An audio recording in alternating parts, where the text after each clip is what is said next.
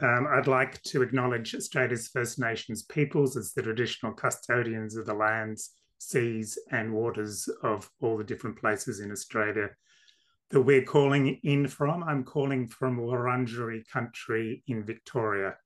I pay my respects to all First Nations elders, past, present and emerging. And I also want to recognise the care for people and country by First Nations people and their occupation of this continent for the past 65,000 years.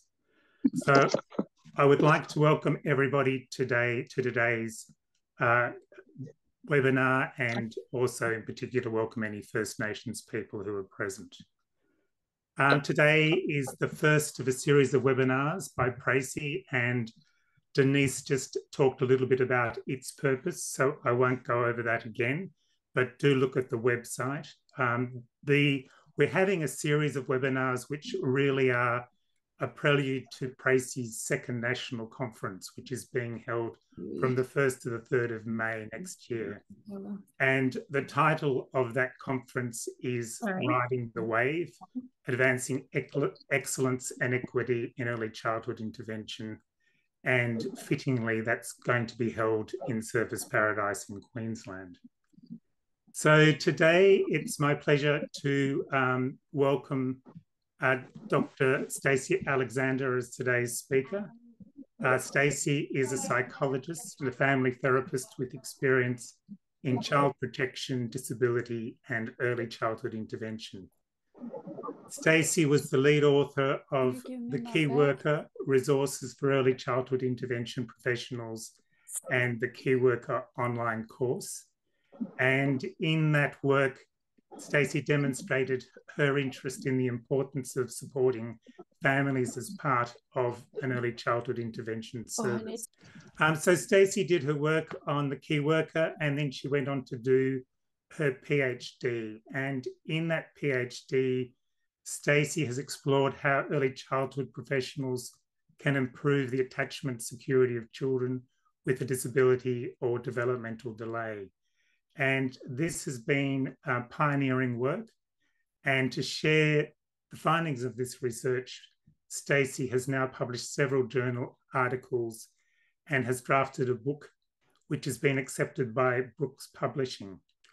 So Brooks Publishing is the major publisher of resources for early childhood intervention in the USA. And Stacey is one of the few authors from outside the US to be taken on by Brooks, which I think gives some indication of the significance of the topic that Stacey is going to be talking about. Stacey also runs a supervision and consultancy service and works part-time as a consultant at Noah's Ark, where I have the pleasure of working with Stacey. So again, can people please keep their microphones on mute and their videos off until we get to the question time. Stacey's going to speak for about 45 minutes, and then there'll be time for a few questions. So please put any questions you have into the chat. So I'll now invite Stacey to present. Thanks, Stacey. Thank you very much for that introduction, John. I'm super excited that you've all joined us today to allow me to share the results of my research. All right. So yes, in my subtitle, I had just why and how, but I've also snuck in a little bit of what and where. So we're going to talk about today, what is attachment security? What was my research project? Why should any of us be interested in this? Like, why is it so important for children with a disability or developmental delay? And why is it so challenging? How can we assess attachment security in our work, and how can we improve it within the context of best practice in ECI? And then where to from here? Where can you and I take things from here? So I've put in a bit of what at the beginning because although I'm sure plenty of you know quite a lot about attachment security, one of the things I found out in my research was that only 43% of the ECI professionals that I surveyed had learnt about attachment in their undergraduate training. So I just want to make sure we're all on the same page before we get into it too much. So the basic descriptor that most of you would have heard is that attachment is the emotional bond between a child and their parent or caregiver.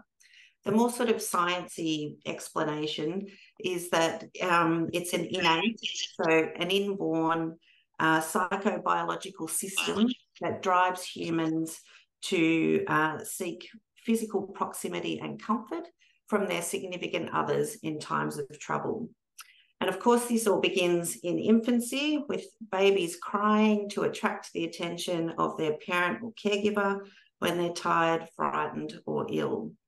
And when they're sufficiently developed to move about, they'll use that parent or caregiver, known as the attachment figure, as a safe base from which to explore the world and a safe haven to return to for protection and comfort.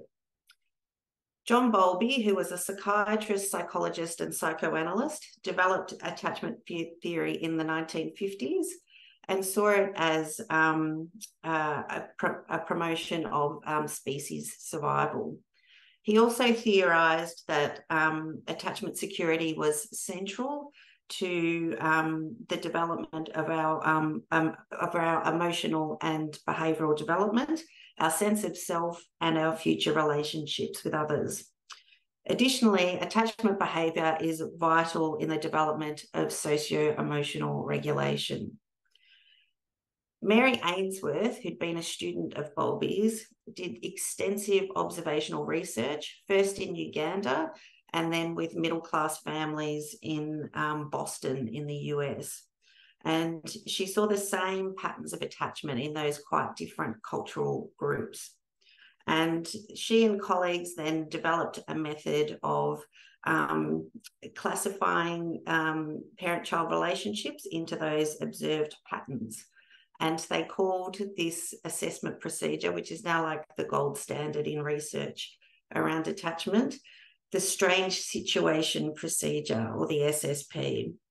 So the SSP basically involves having a clinical room set up that has a couple of chairs in it, a basket of toys on the floor, and the parent brings their 1 to 2 year old child into the room and sits on one of the chairs and encourages the child to play with the toys on the floor.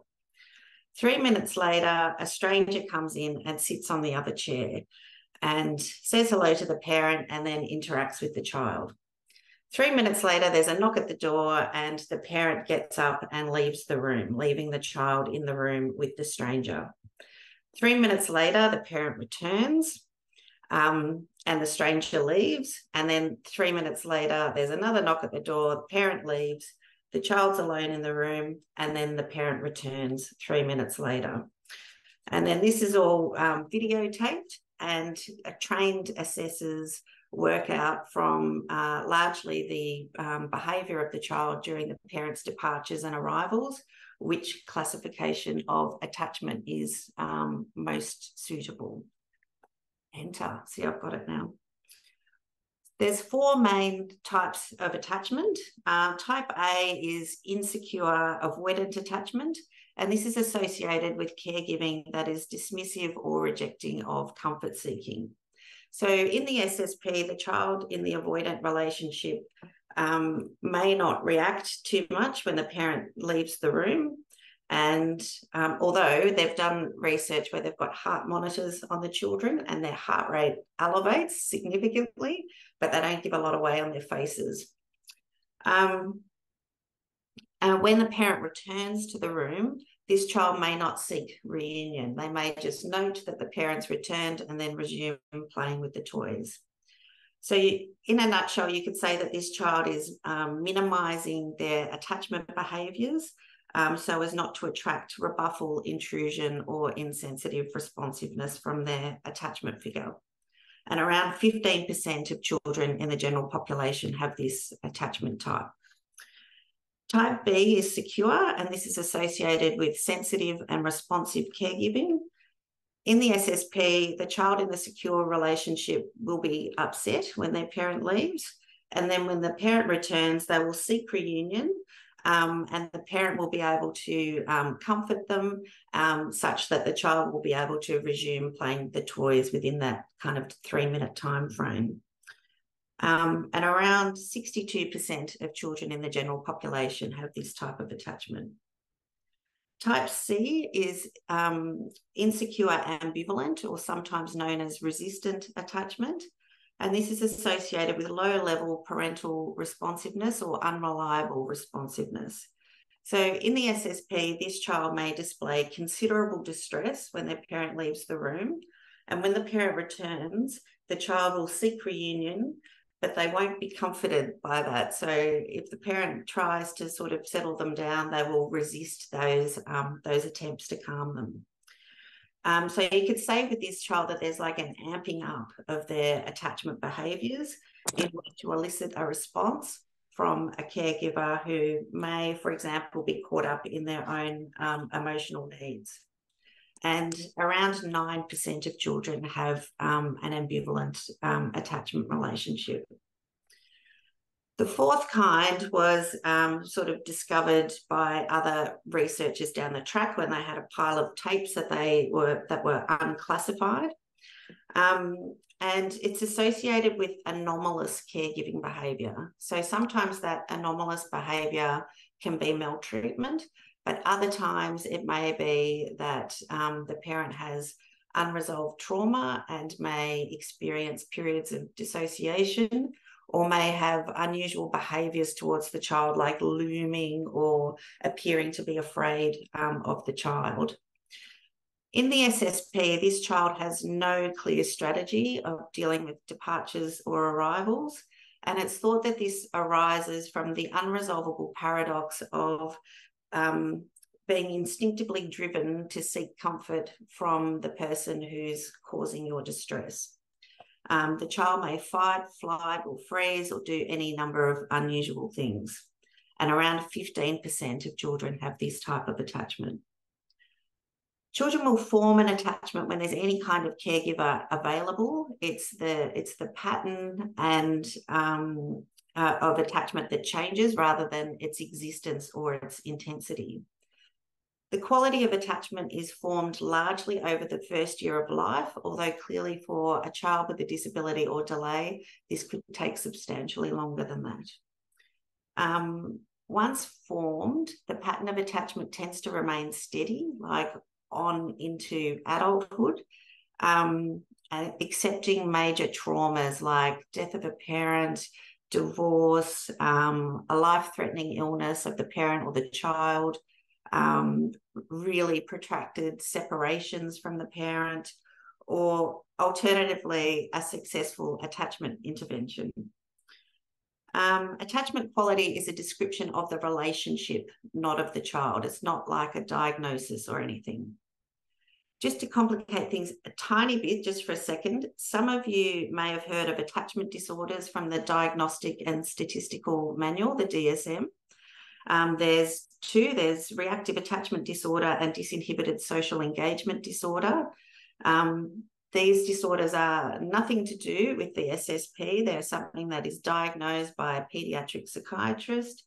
They're rare. They affect about 1% of the population, and they're for children who've had really extreme neglect or abuse. So think like Romanian orphans, or children that have been removed from abusive family care and then have been abused again in foster care, that sort of thing. We're not talking about these children today. We're talking about the other 99%, the secure, the insecure, and the disorganised. All right. So what was my research project? As John mentioned before, I spent the first 15 years of my career working both in child protection and in disability services with school-aged children and their families in crisis. And I often wished for a time machine so we could go back to the early years of child and family life, where we could have a much greater impact on outcomes. And the more I looked into it, the more it seemed that attachment security was a malleable variable holding the key to a better future. So becoming obsessed, I did a PhD, and as John said, my research question was, how can ECI professionals improve the attachment security of children with a disability or developmental delay? It was mixed methods research focusing on children aged birth to 7 years. And there were 4 main elements to the study. So there was a survey of ECI professionals regarding their knowledge, views, and practices around attachment. I did a risk and rights analysis around how the NDIS helped or hindered us in this space. I did a systematic review of the evidence around the attachment patterns of children with a disability or delay and the attachment interventions that had been used with this population. And I did in-depth interviews with parents and professionals, and the data from that was analysed using constructivist grounded theory. So I'll put up my details at the end of the research papers to go with that. And the thesis itself will just be available on the internet from about mid-December. I think it's more interesting to talk about what some of the things I found out than how I did it. So why is this important? Why should any of us be spending an hour of our day talking about this? Firstly, attachment security is conducive to the aims of ECI to enhance the development, wellbeing and participation of children with a disability or delay. There's a significant association between attachment security and a whole range of outcomes, including but not limited to behaviour, language, learning, maltreatment, mental health, physical health, play skills, positive self-concept, resilience, self-regulation and executive function and social skills. And the interaction between some of these variables also impact on child participation. So focusing on attachment security in our work helps us meet our aims. Secondly, through the systematic review in my project, I found that children with a disability are in fact significantly less likely to develop a secure attachment. So it was 42% compared to 62% in the general population. Even more concerning than that was that they were almost twice as likely to have a disorganised attachment, so 29% compared to 15% in the population. And that's important because disorganised attachment is more strongly associated with emotional, behavioural and mental health problems. And these are often issues for children with a disability or delay. So, for example, children with a disability are 3 times as likely to get a clinical diagnosis of a behaviour disorder. Children with an intellectual disability are 7 times as likely to get a psychiatric diagnosis. Lastly, but definitely not leastly, disorganised attachment has a significant relationship with child maltreatment, and children with a disability are around 3 times more likely to experience abuse or neglect. The relationship between disorganised attachment and maltreatment is complex, it's bidirectional, it's intergenerational. I could do a whole other talk on that. But for now, I just want you to note that by supporting the parent-child attachment relationship, you may help prevent that abuse from occurring down the track. So if nothing else, surely that's a reason for us to be doing this. All right, so why is it harder for children with a disability or delay to develop a secure attachment? There's factors at the child, parent, and societal level. So at the child level, there are aspects of disability that can make it more challenging. So if a child has difficulty communicating their needs and feelings, then obviously it's going to be harder for a parent to recognise, understand and respond to that. And there are other aspects. So some disabilities might mean that the child has a more sort of idiosyncratic way of showing their attachment behaviours. So a child with autism, for example, may seek physical proximity but not make eye contact with their parents. Other things that might play a part include low expressed emotion, cognitive capacity, issues with theory of mind, those sorts of things. At the parenting level, we have disability-related parenting stress. So think the Guralnick developmental systems theory. Parents will need information, they'll need advice, they'll need resources, they'll have to advocate to get these things. They may experience social isolation, and all of these things may impact upon their confidence as a parent. Next, there's the emotional impact of the diagnosis on the parents, and resolution to diagnosis, or where a parent is in relation to accepting the diagnosis, is directly related to attachment security. And it's thought that this might be A, the emotional distress that they're experiencing, B, that they might be focusing their energy on finding a cause or a cure, and C, if they're not yet resolved to the diagnosis, if they're not yet resolved to what their child's actual ability is, it just makes it harder for them to tune in and respond to where their child is at now. And then thirdly, we have a confluence of risk factors. So we already know that parents with a disability are more likely to be stressed, and these children are also more likely to have parents who are living in poverty, have a physical or mental health problem, and recent research has shown that they're almost twice as likely to be in a family which is experiencing family and domestic violence. And all of these factors make it much more challenging for a secure attachment to form. At the societal level, we have the economic models which cause and sustain poverty, societal attitudes towards disability, and limited resources dedicated to children, families, and disability. Well, that was depressing. Let's focus on how we can help. To me, the most exciting thing from my research was that there were so many ways for professionals working with families in the early years, regardless of their discipline or their level of experience, where they could help. And also that there were things that you're probably already doing that were helpful. This is one of the diagrams I came up with in my thesis. It was slightly more complicated than that, but not really. But it had a fancy name, Translation to Practice Pyramid.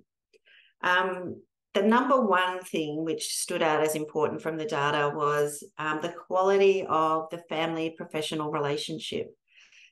I know that you know this, like we've been told this for 30 years or whatever. So I know that you know. However, it was so powerful in the data that I'm like contractually obliged to shout it from the rooftops at you again, even though I know that you know. So family-professional relationships, number one. And then there's some white space, and then there's my pyramid. So let's move on to the pyramid. So at the bottom of the pyramid, we have contemporary best practices in ECI, providing a solid base for attachment-focused early childhood intervention. They are really all things that help you to have this high-quality relationship with families. So the key worker role is focused on the well-being of the whole family. You're working on the family goals in their environment. You're using a strength-based approach. You're using coaching, and you're using routines-based intervention. All of these practices enable you to really get to know a family in a way that is positive, respectful, capacity building, and really deeply engaged. This foundation lays the groundwork for you to achieve any of the goals that you're working on in ECI, but is particularly helpful when you're supporting the parent-child relationship.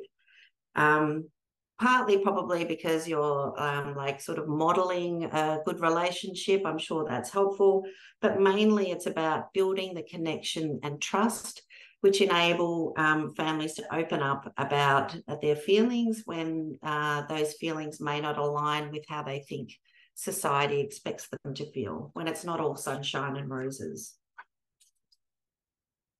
Next rung up the pyramid is existing practices. So things that you're already doing that are helpful. So firstly, we have supporting parent-child communication. which you might be doing for the very obvious reason of improving the child's communication skills. However, improving the parent-child communication can also improve the parent-child relationship.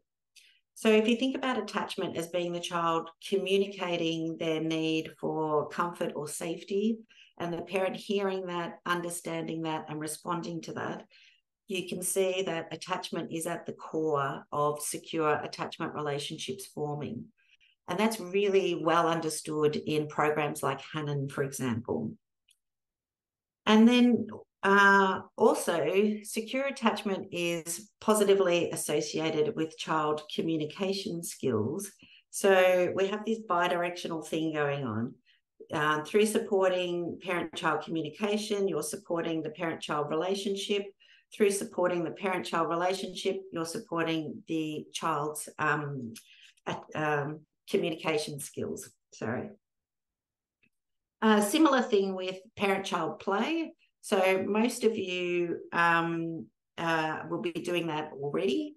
You might be doing it to squeeze some therapy into the child's day and make it fun for them.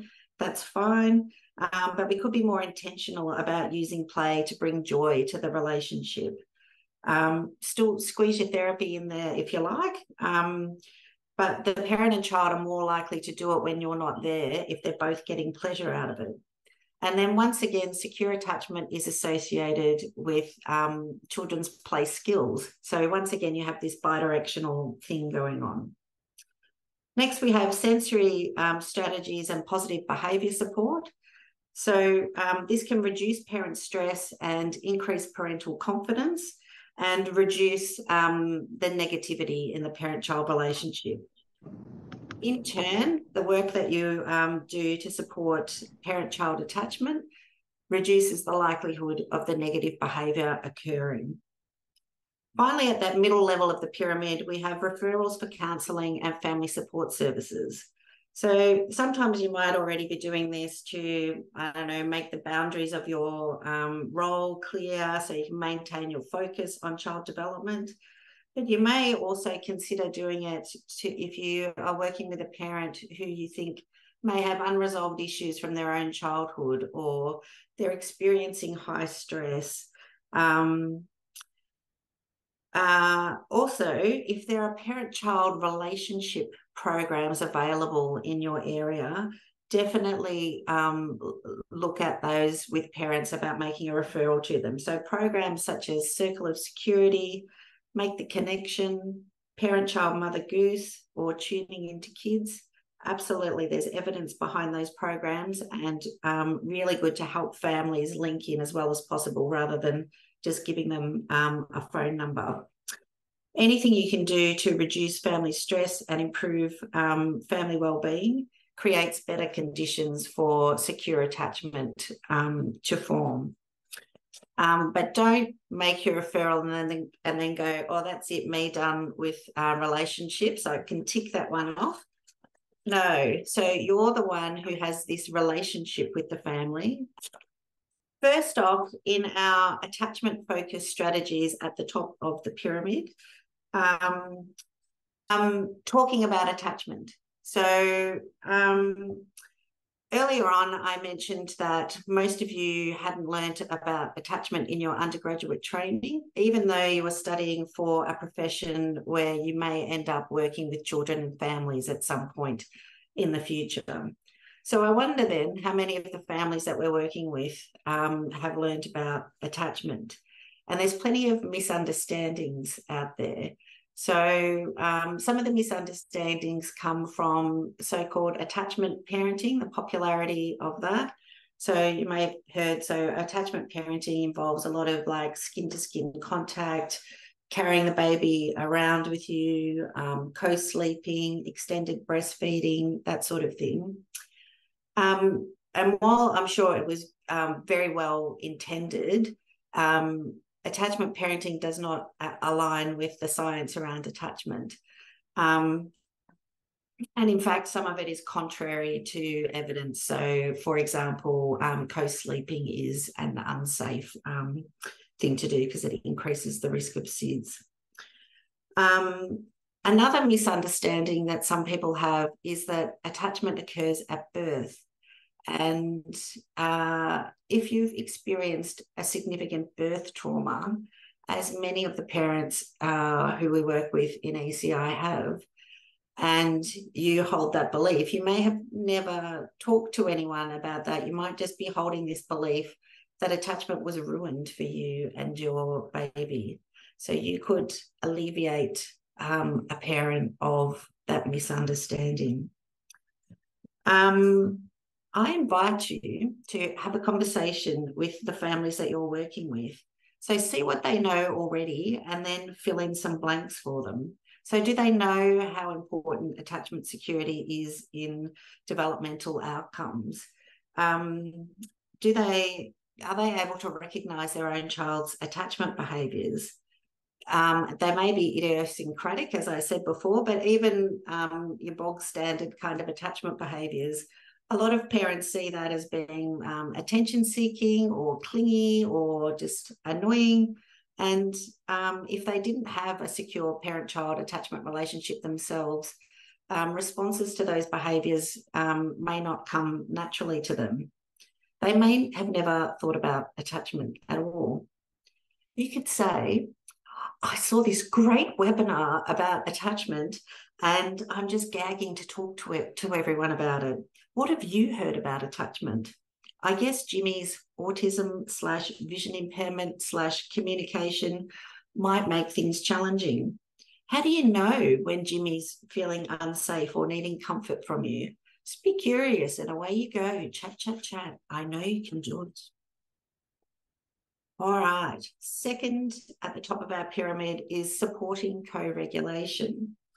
So co-regulation and attachment are very closely entwined. If you think about it like this, your baby cries, you scoop them up in your giant calming hands and you gently rock them and you gaze into their eyes and you use soothing sounds or words, doesn't really matter. And gradually their system settles down and they begin to regulate.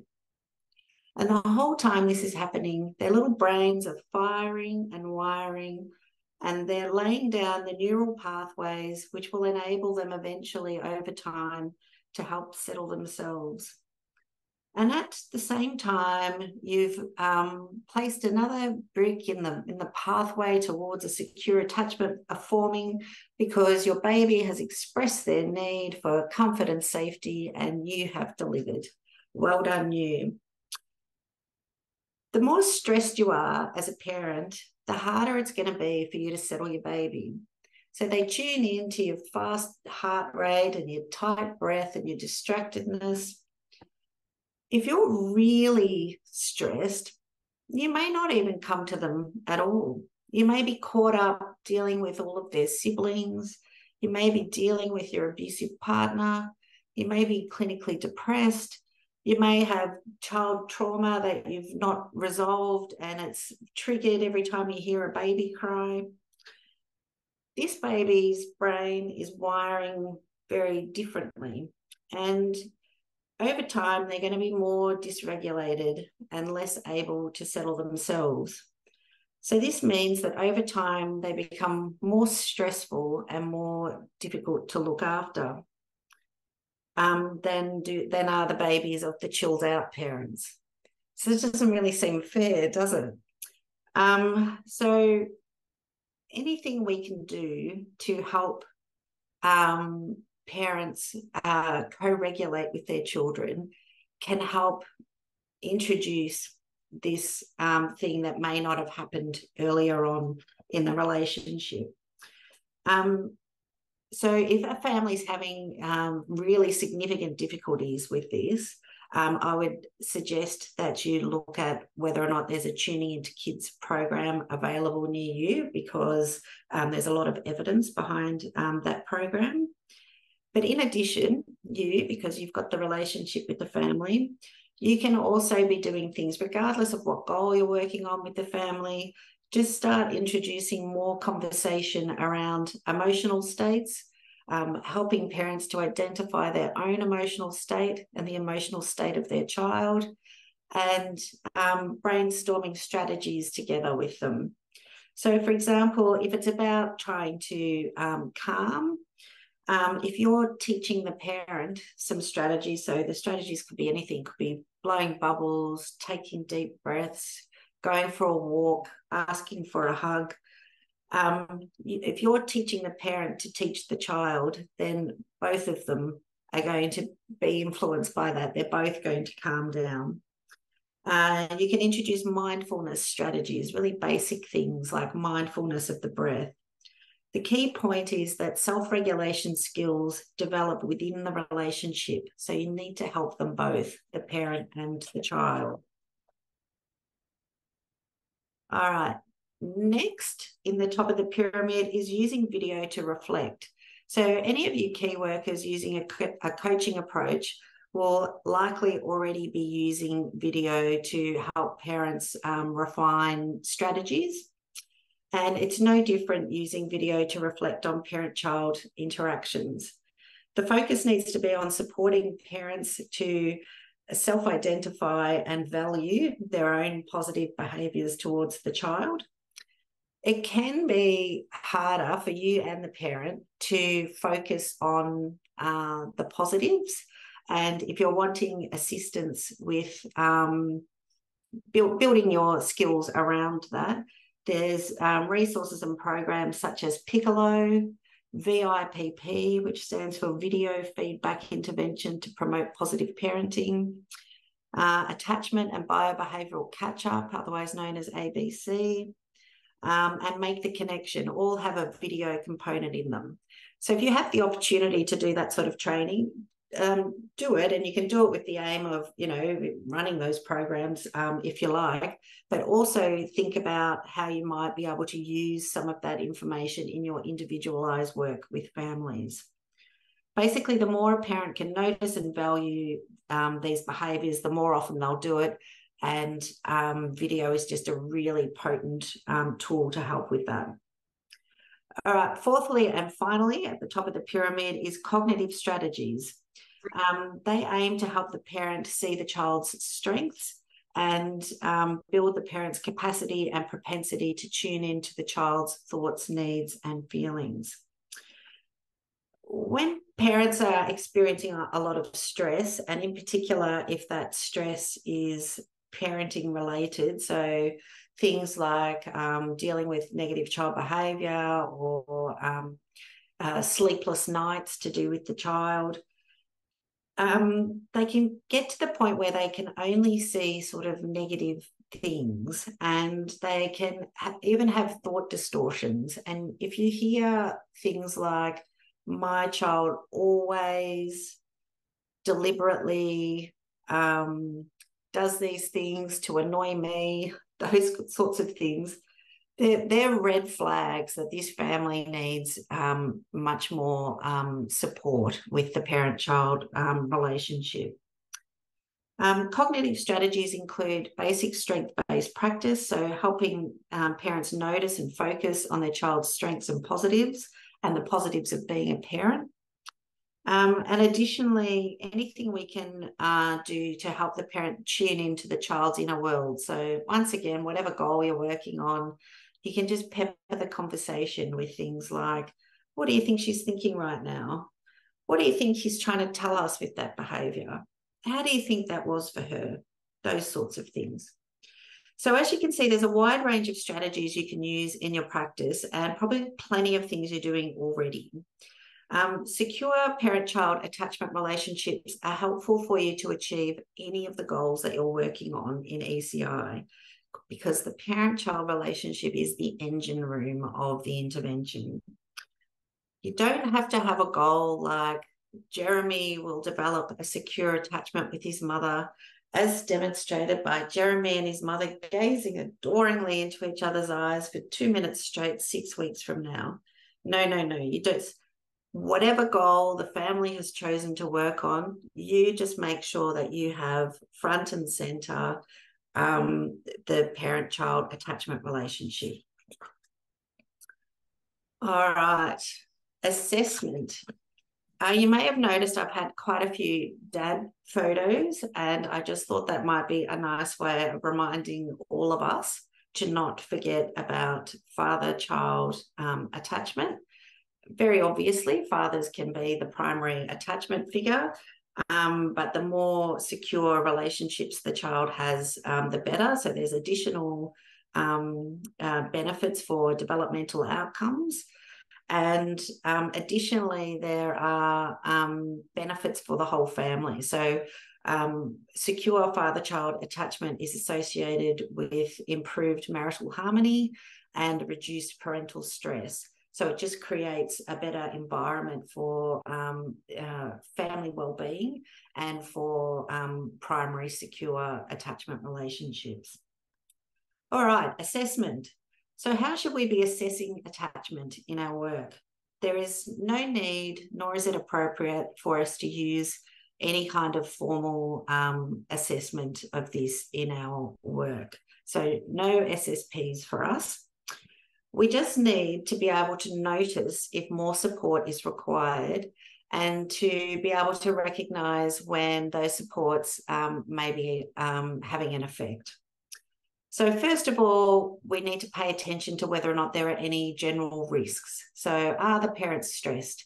Are they living in poverty? Are there mental health issues anywhere in the family? Is there family and domestic violence? Is the family socially isolated? Are the parents teenagers? Does anyone have a trauma history? None of these things mean that this child has or will develop an insecure or disorganized relationship. It just means that it's going to be harder for this family, so they might need a bit more support from you. Then we have our natural observations of how parents and children interact. So how does the parent speak about and to the child? Are they comfortable together? Do they have fun? Do they play together? Does the parent follow the child's lead in play? Does the child seek comfort from the parent? How does the parent respond? Does the parent try to mend rifts in the relationship if there's been an issue like, the child's had a behavioural outburst?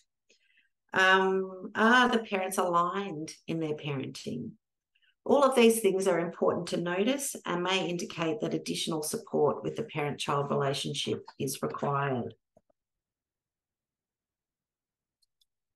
So are you using any of these strategies and noticing a difference? So some of the outcomes reported by the ECI professionals I interviewed who've been using these sorts of strategies included things at the child, parent, and parent relationship level.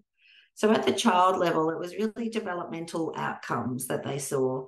And the big four were communication, self-regulation, social skills, and behaviour. At the parenting level, we saw things like improved parental responsiveness, affection, encouragement, and insight into the child. Stress was reduced and confidence was increased. The parents were less dismissive and more in tune with the child's needs. And there are changes at the relationship level with the parent and child appearing to be more connected and enjoying each other's company, as described by a professional who used video to reflect. And I may not read that one out because we're running a tiny bit behind. So where to from here? As John mentioned, I've written a book about all of this called The Time Machine, Attachment-Focused Early Childhood Intervention. And I've also designed an online training course to go with the book. And I'm hoping that both of those things will be available to you next year. In the meantime, I invite you to think about how any of this information may relate to your role. So whether you're a key worker, a private practitioner, a manager, a policymaker, a researcher, I'm sure you can find something of relevance to you. We all play a role in improving child and family outcomes. So I certainly believe that it's relevant to all of us. If you want to read more, you can check out my website or send me an email, don't ever be worried that you're bothering me or whatever. I am always delighted when anyone is interested in this topic. And I also have all of the references for this included in the slides. So that is there if anyone is interested in that. Thank you so much for joining us today and for your interest in this topic.